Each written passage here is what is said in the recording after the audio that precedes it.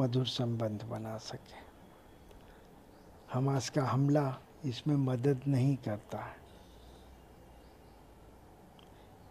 Egypt में जो राष्ट्रपति हैं, उन्होंने इस्लामिक ब्रदरहुड, मुस्लिम भाईचारे को की शासन को तख्ता पलट के अपना शासन लाया था। मुस्लिम ब्रदरहुड जो पूर्व शासक हैं, उन सबको हज़ारों लोगों को जेल में डाल दिया गया। वो हमास के समर्थक थे। तो इन सब चीज़ों से क्या जाहिर होता है कि हमास के समर्थन में जो आने की उम्मीद है, कतर, हुतीस, ईरान, हिजबुल्लाह, कुछ हद तक सीरिया, इस्लामिक स्टेट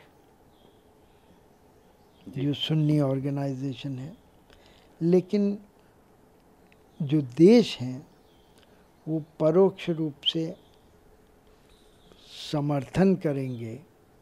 कोई अरब देश हमास के आक्रमण का विरोध नहीं करने जा रहा है, क्योंकि उनको अपने जनता से वास्ता है जी।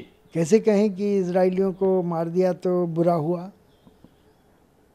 उनको तो एक अरब आउटफिट ने इजराइल को हरा दिया, उसको सरप्राइज दे दिया, उससे उनकी छाती चौड़ी होती जी।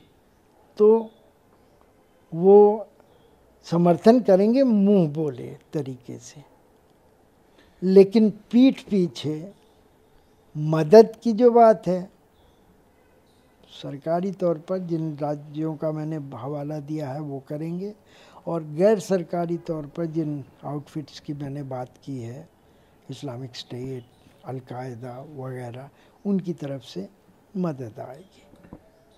सर, ये कितना बड़ा फेलियर है एजेंसियों का, जो एजेंसियां एक्टिव होती है इन सब चीज़ों के बारे में पता पूर्वानुमान लगाने के लिए, और इसके बाद यूएसए और इंडिया भी सपोर्ट में आया है इजराइल के कि नहीं मैं आपके साथ हूँ, तो ये कैसे अहम है सर? हमास टेररिस्ट ऑर्गेनाइजेशन माना जाता है अक्सर देशों में, पाश्चात्य देशों में, और कुछ हद तक अरब देशों में भी, जो कि दक्षिणपंथी अरब देश हैं। जैसा मैंने कहा, वो अलग थलग रहते हैं, उनको स्वीकृत नहीं किया गया है मेन स्ट्रीम में। तो और जिस तरह से हमला किया गया है वो तो अलग बात है, लेकिन जिस तरह से नागरिकों का अपहरण किया गया है, उनकी हत्याएं की गई हैं, वो किसी भी तरह से उचित नहीं ठहराया जा सकता, और उसको सिर्फ एक ही नाम दिया जा सकता है जो कि आतंकवाद का नाम है। तो जो भारत ने कहा है वो उन्होंने बिना नाम लिए इजराइल के ऊपर जो संकट आया है उसको टेररिज्म का नाम दिया। Attack on Israel. So far, more than 300 people have been killed after this attack, and Indian Prime Minister and US President stand in solidarity with Israel. So, what's your reaction on that, sir, after all this development? Well, it was a great disruption in the Middle East situation, and not only India and United States, but also a number of other countries have condemned the act of terror and expressed solidarity with Israel.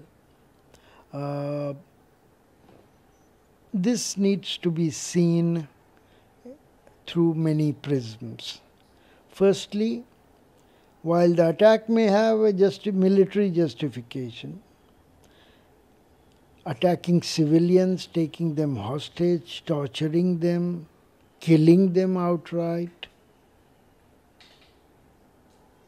are acts of terror, and they need to be condemned, which we have done without naming Hamas per se.